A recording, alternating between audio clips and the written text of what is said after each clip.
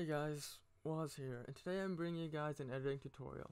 I haven't done one of these at all before, but I thought this was a needed tutorial to show to some people. As I know, there are a lot of editors in this community, and maybe in other communities I just don't know how to use depth maps for your gameplay or montages. My method some of you may have seen in the past. I've used a lot of depth maps, I've had my experience in depth maps, and I think I should be able to transfer my knowledge over to you guys. So the reason why I'm making this currently is that Rocket League will be releasing an update on April 17th, or by the time you watch this, it may have already released. So this update will be where they will be adding replay effects. One of those will be a depth map as an effect in game, which is kind of cool. And this video will show you how to use those depth maps to your greatest potential. So the first step is to record your clip or cinematic normally. In this case, it's going to be a player perspective clip. The reason why I'm doing this is because if you're on console especially, you cannot do this. You cannot do a depth map with the cinematic. I'll explain that later, but just trust me on that because you need dolly cam and other stuff. So let's not worry about that. So the normal clip I've recorded is this.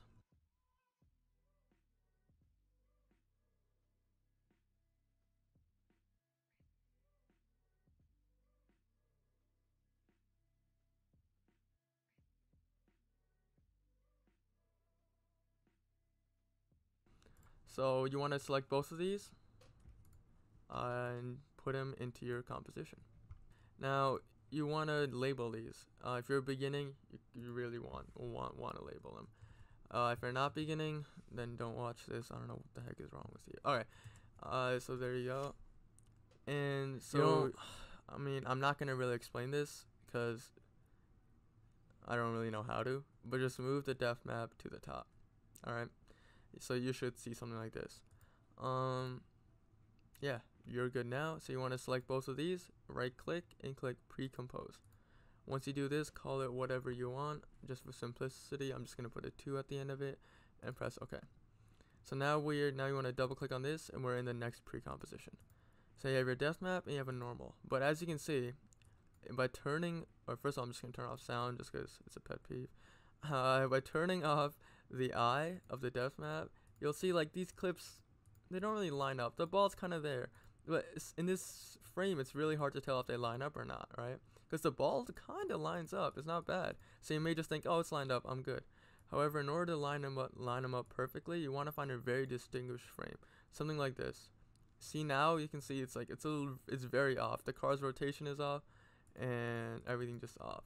So the importance of lining it up is that once you've finally done it and you want to add effects, the effects will show this weird shape. And you don't want a weird shape, do you? No, you don't. No. Okay, anyway. So you want to line these up. Let me just line them up myself. So by doing it, you just want to turn on and off and move a couple frames in the correct direction and see if you're matching up. If you're not, then you just do it. So let me just fast forward me doing this.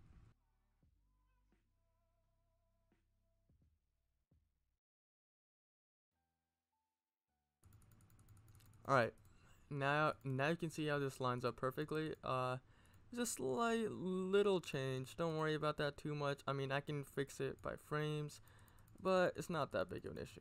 Alright, now it's like basically perfect. However, you'll see, if I zoom out again, you'll see it doesn't have to line up in every single area. I guess, wow, I did this. No, you see how like this gold thing in the back? It's kind of like shifting downwards a little bit.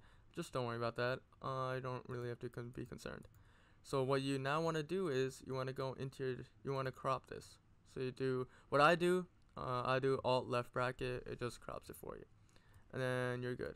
So now what you want to do is you want to duplicate your normal. So click on it and then do Control D, and you have your normal. Move it to the bottom. So it should say depth map normal 2.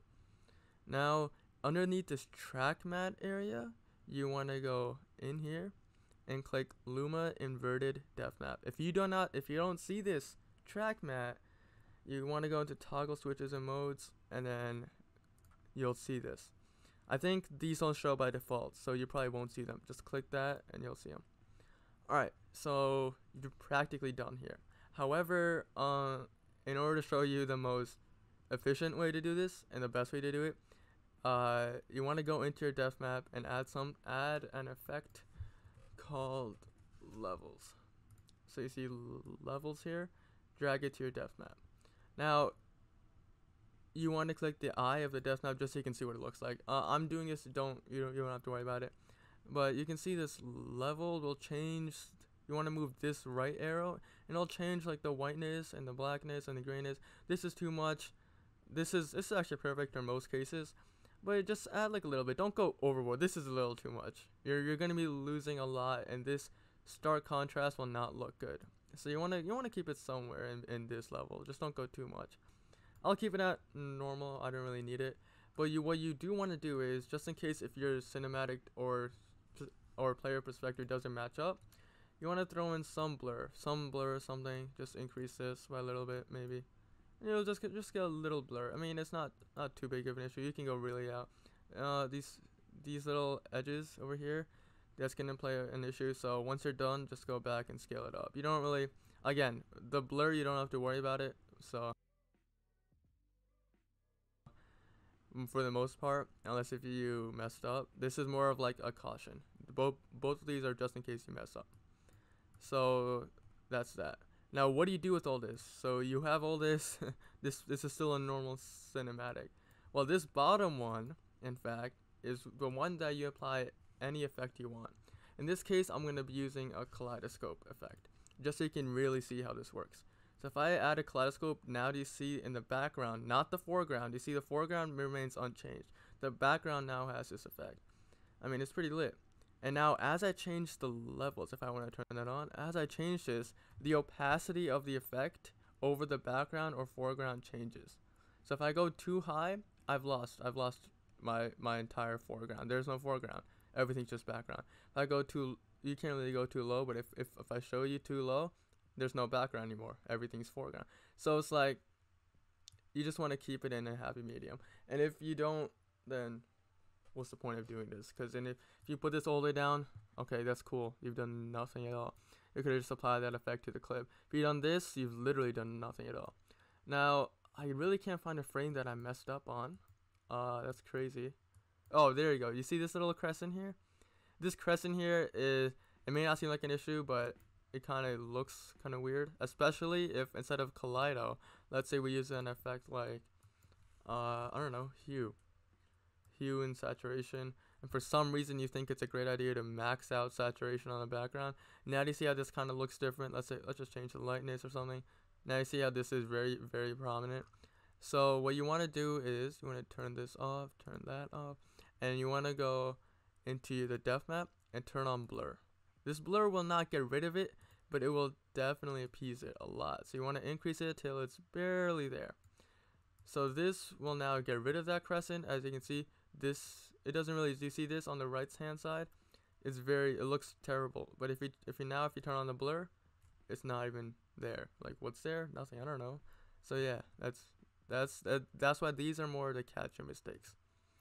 And yeah, I mean, that's it. There's not much to be said. You can add whatever effect you want to this bottom clip, whether it be like something game changing, like some stylistic effects you can throw on. They won't really work well, as you can see, unless you change this or stuff like that. But I mean, I guess you kind of understand what I'm saying. So yeah, shoot, thanks for watching. I mean, yeah, thanks for watching. Shoot, I don't know how to end this. Cool. I'll see you on the battlegrounds, on the battle bus.